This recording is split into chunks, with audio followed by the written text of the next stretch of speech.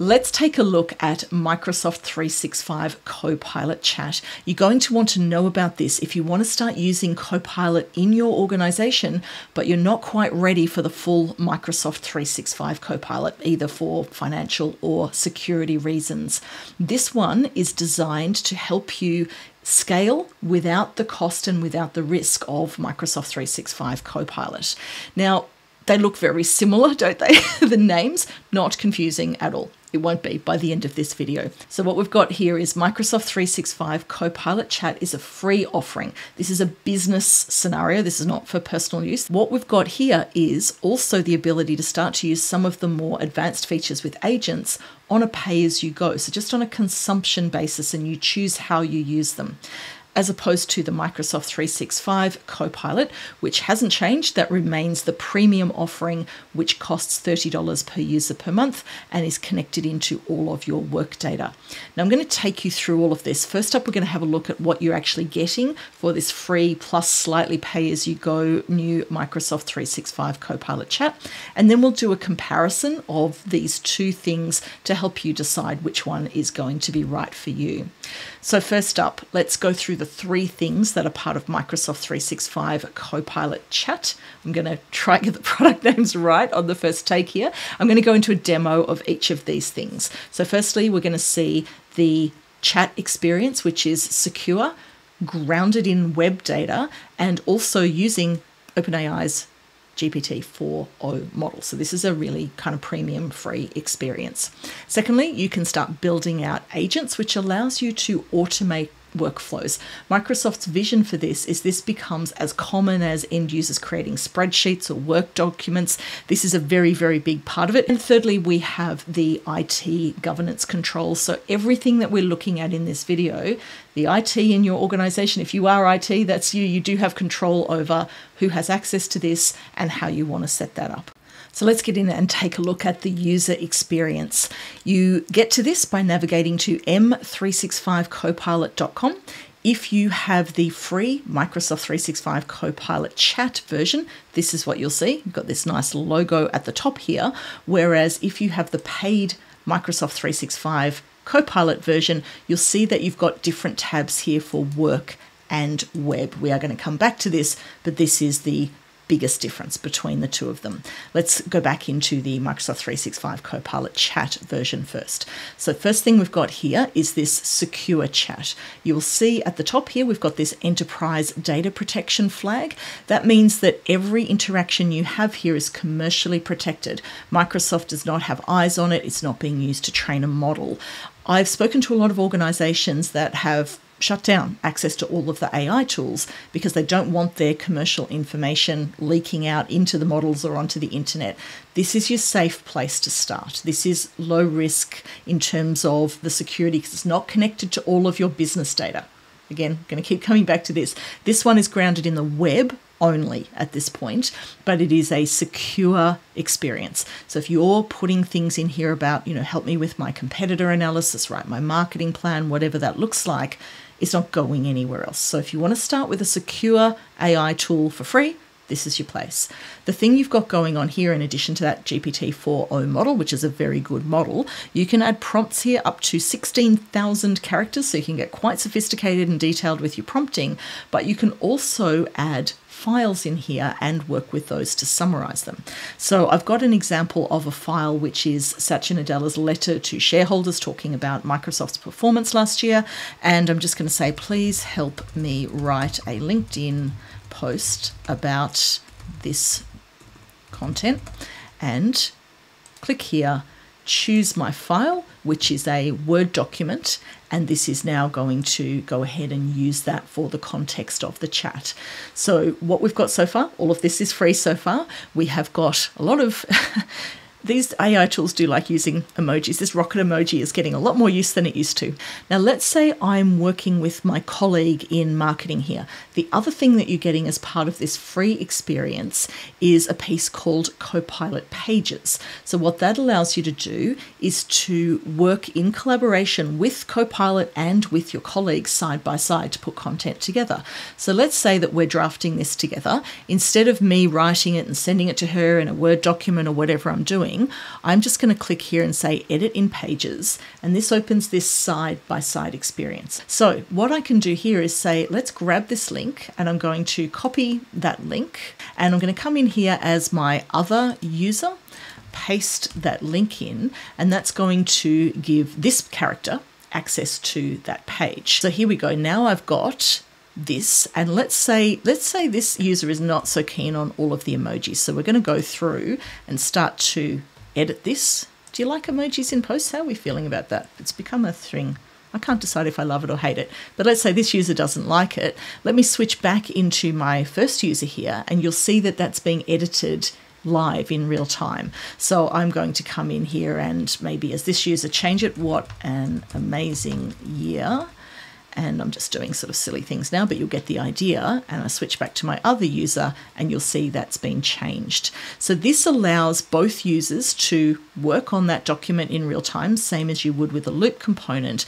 But I can also come in here and say, let's use one of these prompts, include a quote, and bring that in to my Copilot on the side, and I can go back and forth and start to build out these things and pick out the quotes. So here we go. I could just pick out this piece here and add it in. So you can see that you can build this sort of live as you go and collaborate on that. So everything I've shown you so far is free with this Microsoft 365 Copilot chat. Secure chat, grounded in web data, upload files, and this Copilot Pages experience. Let's close this one down and we will come in here and start a new chat. The second thing that you can do here is creating an agent. Now, agents are designed to enable you to create AI-enabled workflows. This is something that's going to be a really good productivity tool. You can build things that are super complex, but the idea here just inside this new Microsoft 365 Copilot chat is that individual users can use agents in their everyday work or build agents in their everyday work. Now, I did say IT have control over this. So our user here has the ability to say get agents, which is to go into the store and choose the ones that the organization has already allowed. Whereas this user here has actually got access to create an agent. If you are using the Microsoft 365 Copilot chat thing without paying for the license, you can create agents here that are for free if they're just using web data or descriptions or instructions, or you can start to use them to connect to your enterprise data sources. And that's where you start to have this pay-as-you-go feature. So this is the only part where you're paying for it. So as an example of something that is just a sort of a general thing that you could do for free, Microsoft have a bunch of out-of-the-box ones that are examples here, but you could create something like this. This is a career coach. You'll see that it's got sort of these instructions. These are the kinds of things that it can do. These are suggested prompts, and we can go ahead and create that and work with it. So if you're creating something like this where all you're doing is giving it instructions, this is very much like creating a custom GPT, if you're familiar with that concept in ChatGPT, where you're saying, here's the instructions, I want you to have these kinds of focused conversations and this kinds of specialist knowledge. So you don't have to go in and prompt it with the same things every time. This is now able to switch across and say, all right, I want to create a career plan, or I'm considering career transition advice, and it's very focused on that kind of conversation. And it's also got those instructions to act as an expert, as opposed to in the main Copilot experience here where it is all of the things. If you're doing that in the Copilot for, I nearly got there. If you're doing that in the Microsoft 365 Copilot chat, just grounded on web data and instructions, you're still in the free zone. I'm about to take you into the paid zone here. So I'm going to come in here and create another new one here. So we'll say create a new agent. And this one is one that's going to be connected to SharePoint. So now I'm starting to connect to my tenant data. This is where we're going to have to pay for it. If you've got the Microsoft 365 Copilot paying $30 a user a month, that's included there. But if you don't want to have that whole thing and you just want to be able to create an agent connected to this SharePoint site or connected to this other enterprise data source, this is where you can just have a pay-as-you-go based on consumption, and you're choosing, importantly, you're choosing which data sources are available for that. So now what we've got is how about policy guide. So I've given this one. This is one that's that sort of very typical example we're using all the time. Connect to my HR policies so that it's able to, answer questions about leave allowances and work from home policies and things like that. Please be clear and concise. You can see I'm building this out, framing it up. It's got its context, it's got its purpose, I've got instructions.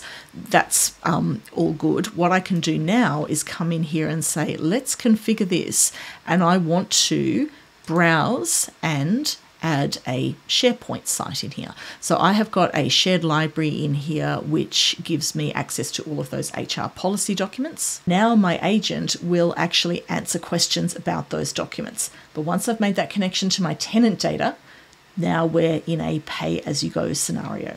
So that's the second thing that we can do with the Microsoft 365 Copilot chat experience. We've got our grounded, secure web chat. We've got the ability to create agents. And the third thing I've kind of already talked about all along here, which is that you've got the foundational version of the Copilot control system, which is all of those security controls. So secure chat, the ability to control and manage who can do what here with these agents, which data sources are connected, as well as some measurement and reporting. So let's take a look now at the difference between that and what happens with Microsoft 365 Copilot when you start paying for it.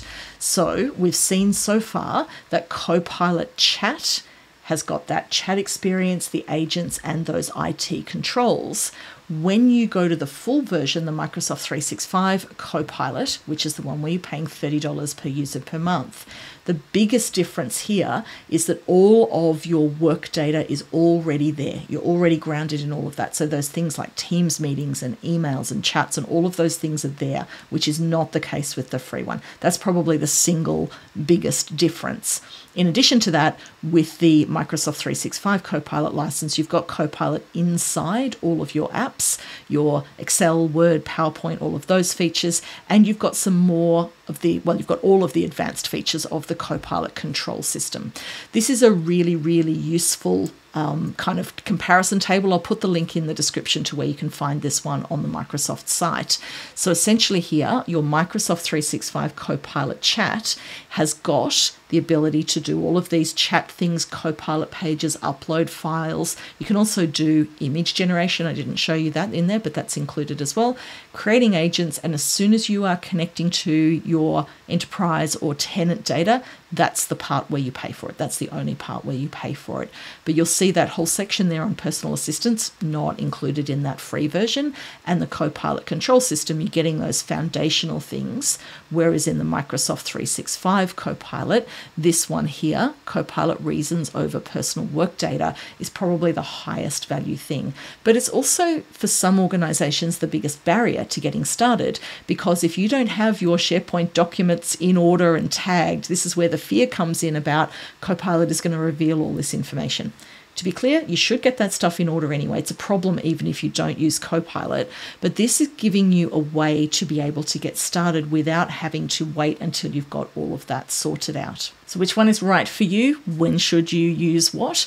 Microsoft 365 Copilot remains the premium experience. That is the one where it is grounded in all of your work data. That is honestly where the highest value comes from, and you are getting what you're paying for with that. That's why you're paying that $30 per user per month, because it is deeply grounded in the context of everything that you're doing at work as an individual user.